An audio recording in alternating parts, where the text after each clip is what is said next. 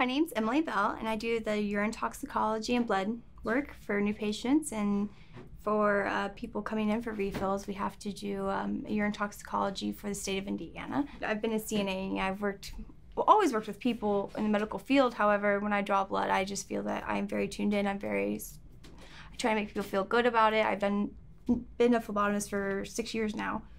So I have experience, and when people come in and they're nervous, it makes me feel good to be able to calm someone down, and then they have a good experience with me. And then next time they get their blood drawn, maybe it's not so bad. I hear that you have a nickname around these parts. What's your nickname? I'm the pre-princess.